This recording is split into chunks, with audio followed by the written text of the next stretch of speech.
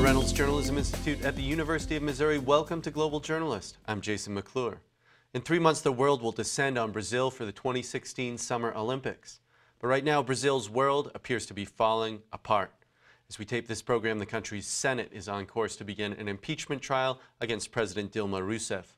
Brazil's first female president is being charged with breaking fiscal laws by manipulating the country's budget numbers ahead of the last election to hide the scale of its debts. Meanwhile, Brazil's top prosecutor has asked for permission to investigate Rousseff for obstructing an investigation into a huge corruption scandal at the state-run oil company, Petrobras. That scandal has already embroiled dozens of legislators, including many senior members from Rousseff's ruling Workers' Party. Rousseff has called the impeachment proceedings against her a coup d'etat. She says she's being impeached for political reasons, not for any crimes. All this comes as Brazil's once booming economy has tipped into recession, and the Olympics is facing bad publicity over environmental problems in Rio de Janeiro and fears over the spread of Zika virus. On this edition of Global Journalist, a look at the political crisis in the world's fifth most populous country. Joining us right now from Rio de Janeiro is Andrew Fishman, a reporter for The Intercept. Andrew, welcome to Global Journalist. Thanks for having me. Remind us, if you would, about President Rousseff's Workers' Party. They have been in power for some time. What have they done to change Brazil? So the Workers' Party has won 4 straight elections for 4-year terms. President Dilma succeeded Lula da Silva, who was one of the co-founders of the Workers' Party. He lost 3 straight elections right after the end of the military regime here. And on a much more far-left platform, on his 4th round, he sort of moderated his more leftist policies and made them more corporate friendly, made some more compromises,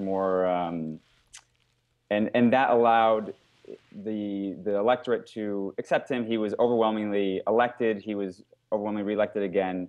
The base of their platform is social programs, social spendings like Bolsa Familia, which gave direct cash transfers to the poorest citizens. Also, Minha Casa Minha Vida, which built houses for large numbers of people, and a lot of investment in infrastructure in the rural Northeast that previously had not seen a lot of government investment there.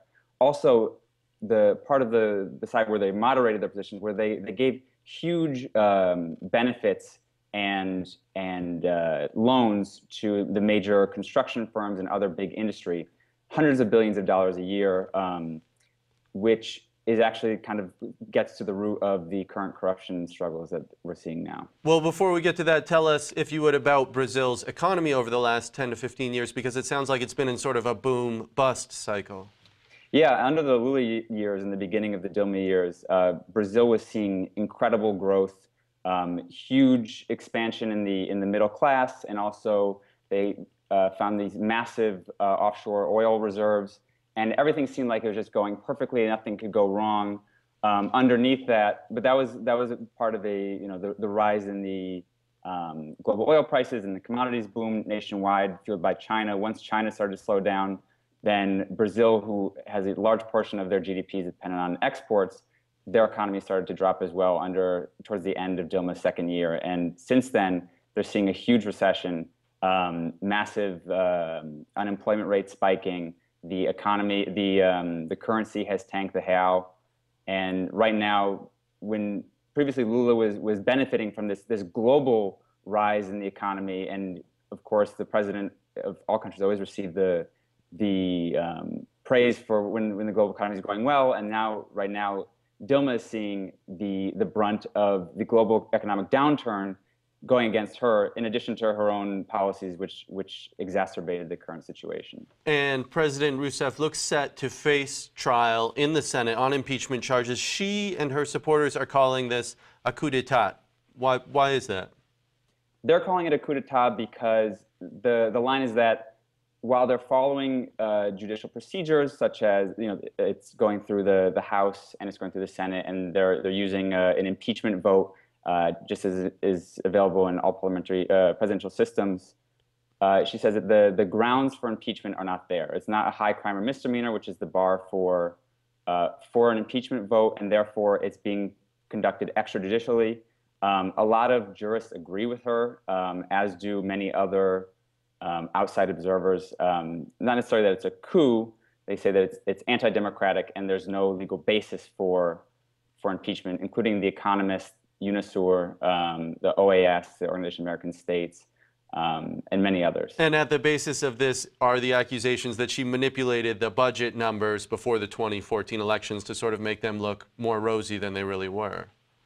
Correct. They accuse her of fiscal manipulations that they've made certain banks that are controlled by the state pay for certain programs to just temporarily, since the government couldn't cover the payments at the time. All of the money was paid back eventually, though, and it's similar to what President Obama did during the fiscal cliff in the United States, if you remember, to keep the government going for a few months while they were waiting for the money to happen. Although this was done at a much larger scale, and much larger scale than previous presidents have done. Well, what do we know about her vice president, Michel Temer? He looks set to take over if President Rousseff is suspended and put on trial. What's his background? Yeah, Brazil has a coalition system, which is very different for an American observer looking at our two-party system. So here, President Michel Temer is not actually from the same party as Dilma Rousseff, which makes the dynamics much more interesting. He comes from the PMDB, which is it was previously the party that was against the dictatorship, but has become this middle-of-the-road deal-maker party that really has no central ideology other than maintaining power. Temer comes from a much further right-wing point of view than President Rousseff does, and Dilma has accused him of being a conspirator, a usurper of her power. They do not have a very good relationship, and some of the proposals that he's been putting out or floating, or allies have been floating, push to a much more neoliberal agenda, a lot of cuts, austerity. And they've gotten a lot of pushback because of that, and Dilma herself has criticized these. And Andrew, our time does grow short. What about how the media in Brazil has covered this? How have the big TV networks covered the impeachment proceedings against her? Yeah, Brazil has a very concentrated media in the hands of a few families, very rich families that have been there. They've all supported the dictatorship since '64 and the coup in '64.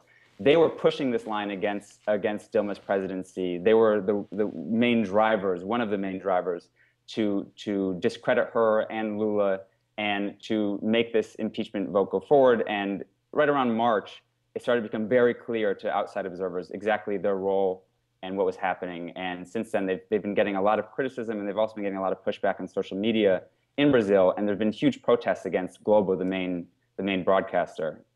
Andrew Fishman, thanks so much for coming on Global Journalist. Thank you. I want to remind our listeners today we're talking about the political crisis in Brazil ahead of the Summer Olympics. To broaden our discussion now, we're going to bring in three more experts to give us their read on the situation. Joining us from London is Anthony Pereira, a professor and director of the Brazil Institute at King's College. From New York, James Naylor Green, professor of Brazilian history and culture at Brown University. And from Rio, Will Carless, a senior correspondent for GlobalPost, a Boston-based digital news agency. Welcome to all of you. James Green, I want to start with you. I understand you've organized a group of American and international academics who have signed an open letter saying that the current impeachment proceedings threaten to undermine Brazil's democracy. Tell us why. Well, the process of the impeachment has been flawed, I think, from the very beginning, including ways in which the media has been mentioned before, has manipulated public opinion to create a climate against the president. The procedure within the House, I think, had in its charges elements and information that was not pertinent to the charge of crimes or responsibilities for budget manipulation. And the ways in which different actors have presented themselves and participated in this process really threatens the fact that the president had been elected with 54 million votes. This is a process to undermine her legitimate election in 2014, and to me is a very serious, and to the many people who signed our petition, a very serious threat to democracy. Anthony Pereira, James Green sees it as undermining the results of the last election. Do you see things the same way? I agree with Jim up to a point. I do think, though, that the supporters of Dilma Rousseff tactically made a mistake by calling the impeachment a coup. I think the problem with this is the PT itself voted to impeach President Collor de Mello in 1992, and it's stretching the argument. If you notice, the international press doesn't really go along with this idea that it's a coup. Dilma herself, when she recently spoke at the UN, avoided using the term coup. And in fact, Andrew mentioned that there's sympathy in the multilaterals for Dilma's position, but there is no sympathy for the idea that this is a coup and that Brazil has to be suspended from the Mercosur or the OAS or UNASUR because of what's happening. I think, unfortunately, the coup language, which is fine for mobilizing the base, distracts from the argument that Jim is talking about, which is that the arguments about fiscal manipulation are quite weak and very unfairly applied in this case. Other presidents, other governors have done similar things, although not to the scale that Dilma has. And even if you accept the argument that this is a crime of responsibility, which I don't, the great paradox is that Michel Temer, who's poised to assume the presidency if the Senate votes to try Dilma for impeachment, he himself signed these same kind of documents. So he's responsible for the same fiscal manipulation. So I think there's a very strong argument there that's been diluted by this overreaction on the part of supporters of Dilma Rousseff to say that it's a coup. It's not a coup, and it's not going to be accepted as a coup in any of the multilateral institutions in the region. And Will Carless, Dilma is does face impeachment proceedings on this alleged crime of fiscal manipulation, but there is this really big corruption investigation into contracts surrounding Petrobras, which is a little bit separate here. Tell us about that investigation and how that's sort of affecting the overall atmosphere in Brazil now. Well, yeah, you make a good point, and I mean, I think one of the things your guests haven't touched on yet is if we zoom out a little bit and we look at this. I mean, yes, there is the sort of the official reason for the impeachment, which are these crimes of responsibility, and we can argue whether or not they were serious enough or whether or not that's a legitimate basis for her impeachment. But the bigger picture here is that there's massive dissatisfaction with Dilma Rousseff and with the economy, with there's huge dissatisfaction with politicians in general. And in fact, if you talk to people, both supporters of Dilma Rousseff and people who have been pushing for her impeachment, most people you talk to in Brazil want to sort of boot everybody out. I mean, they're fed up of corruption. They believe that politicians are all on the take and are all crooked. I don't think you'll find a country where people dislike their politicians, or you'd be hard pushed to find a country where people dislike their politicians as much as Brazil. And so that's the sort of the broader political context here. There is so much corruption. The Petrobras scandal that you touched on was just extraordinary in its scale, and it's had a huge impact on the economy. We're talking about hundreds of millions of dollars that were skimmed off government contracts and then made their way back into the coffers of the ruling party and other parties. So Brazilians have got good reason to be very upset at their politicians, and it's sort of coming out, I think it's fair to say, in this impeachment.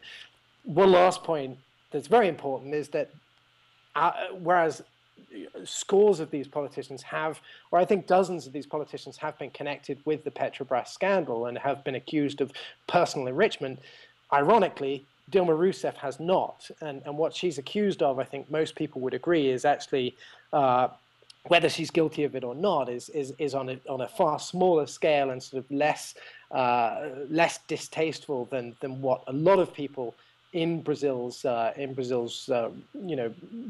lot of Brazil's ruling politicians have been accused of actually gaining personally, enriching themselves from corruption. Well, let me turn that to James Green then. On this issue of this massive corruption inquiry, I read in the Toronto Globe and Mail something like 60% of Brazil's legislators are under investigation or under indictment now for corruption. How is it that this problem grew so massively? Well, there's been a tradition of corruption in Brazil, I would argue, since the Portuguese arrived in 1500. It was embedded in the colonial system, and it's continued to the 20th century. And most politicians understand that one of the advantages of being in office is having direct access to government monies and to be able to use them for personal gain. What is disheartening about the corruption investigations is although they are jailing some very important contractors, the largest contractors in the country, the attention has been mostly against the Workers' Party and the government in power, and much less against the opposition.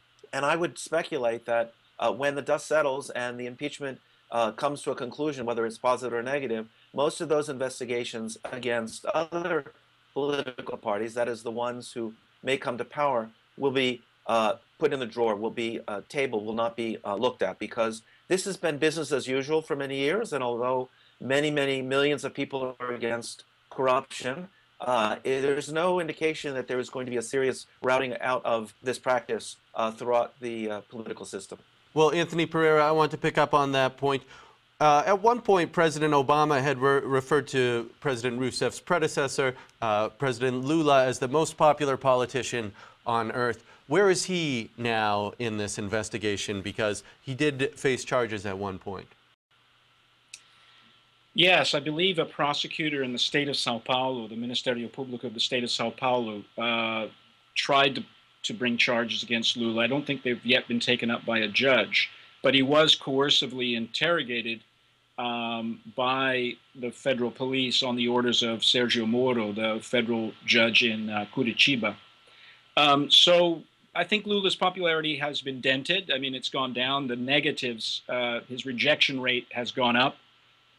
He's still a popular politician. If you look at the projections for if there were election today, who would be the most popular candidates, that's Lula and Marina Silva, who also ran in 2014, but they're 20, 21%. So Lula's popularity has been dented, but I think he still believes that he could be a candidate in 2018. He hasn't formally been charged yet, although he's been investigated both for a beachfront property in Guarujá and a farm. I would say that Lula is still there as a candidate, as a potential candidate for the 2018 elections. And in fact, in some ways, it's better for him as a potential candidate if Dilma ends up leaving, either resigning or end up being impeached. It would allow him to run as an opponent of a Michel Temer government. He wouldn't be responsible for the economy. And paradoxically, I'm not saying he's trying to achieve this. I'm just saying that he would probably benefit as a candidate if the Dilma presidency came to an end. A reminder that this is Global Journalist. I'm Jason McClure. This week, a look at Brazil's political and economic crises ahead of the Summer Olympics in Rio. Our guest this week from London, Anthony Pereira, director of the Brazil Institute at King's College London. From New York, James Naylor Green, professor of Brazilian history at Brown University. And from Rio de Janeiro, Will Carless, a senior correspondent for GlobalPost. If you're interested in more Global Journalist content, visit us online at globaljournalist.org. There you can read our ongoing series of interviews with journalists in exile around the world and coverage of foreign affairs and press freedom issues. We're also on social media. You can like us on Facebook or follow us on Twitter at GlobalJourn. Will Carless, you're in Rio right now. As you go around and talk to sort of ordinary Brazilians, what is their feeling about this political crisis right now? How do ordinary people in the street view things? I mean, it really depends who you ask. I mean, one thing that's become very apparent is, I guess, much like the United States, Brazil is extremely divided right now on this issue of impeachment. You certainly have a very vocal, vocal groups on both sides. But as I said earlier, I mean, the vast majority of Brazilians, I mean, almost everybody that I talk to, and I talk to a lot of people in Brazil, almost everyone you talk to from all parts of society, all walks of life, is of the opinion that there really just needs to be a sort of cleaning of the house, and that they need to sort of rake out the bad guys and start again. The problem with that is that Brazil, doesn't really have a mechanism for doing that. I mean, there could possibly be early elections called, but nobody thinks that that's very likely.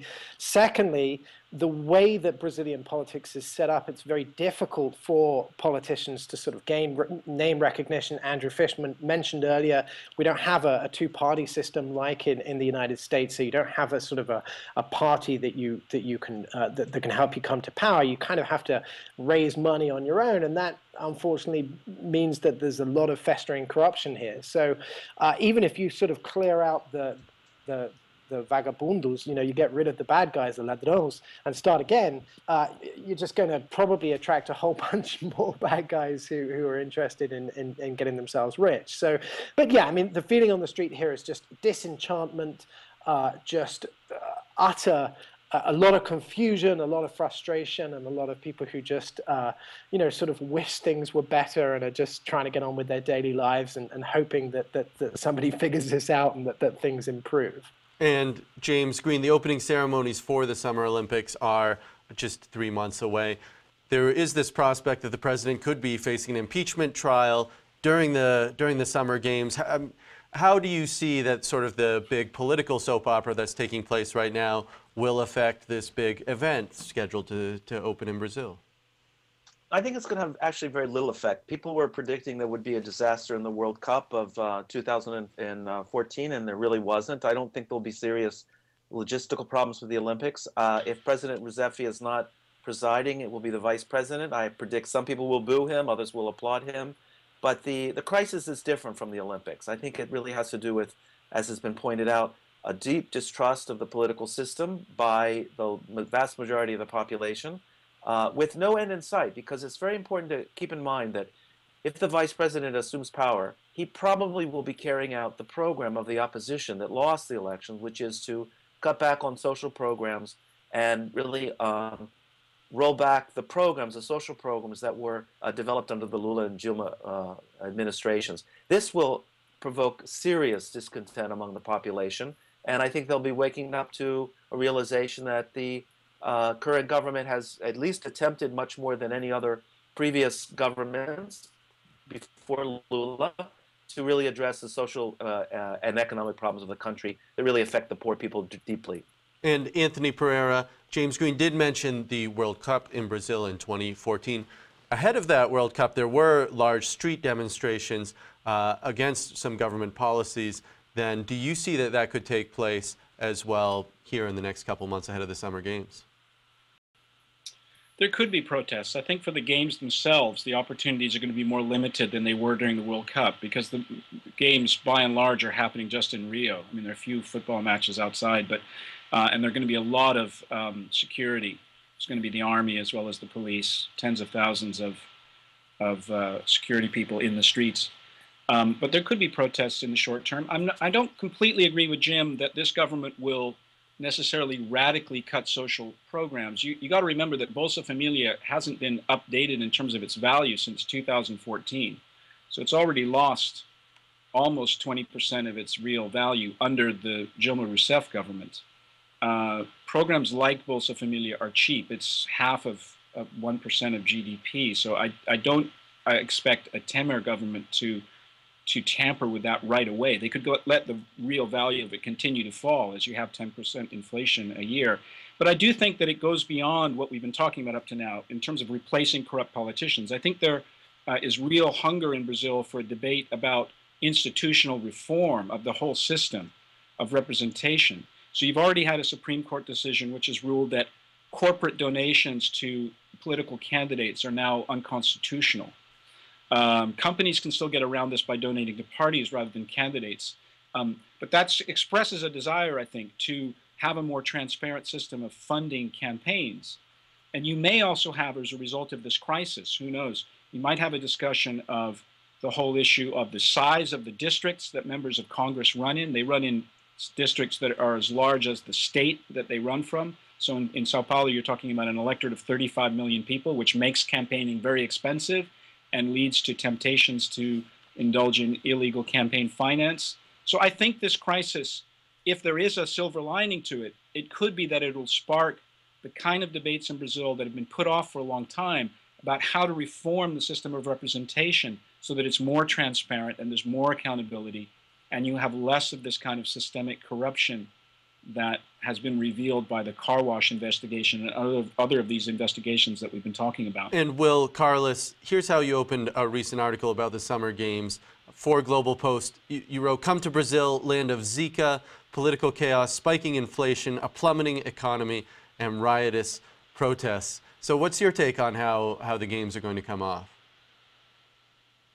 I think if it's going to have an impact, if all of this is going to have an impact, it's one of PR, it's one of confidence, it's one of, really getting people to come to Rio.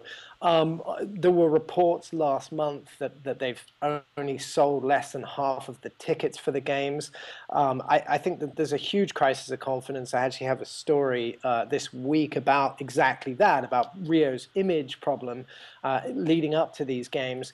But as your previous guest said, I think ultimately these are two separate things. The crisis that's going on in Brazilian politics is kind of very interesting to watch, but it's not going to have a direct impact on the Olympics, which are largely funded by the state of Rio, which, it could be added, is undergoing its own massive financial crisis. It's basically broke. But it's separate to the federal government. The federal government doesn't really have a whole lot to do with the Olympics. It's mainly the state and the city. What it does is it's this question of whether you can convince people to kind of part with their hard-earned dollars to get on a flight to a country that's undergoing so many crises all at the same time. That's Brazil's challenge in the coming weeks. And James Green, back in the 1960s, there was a political crisis in Brazil, and the military seized power. What has been the role of the military this time around?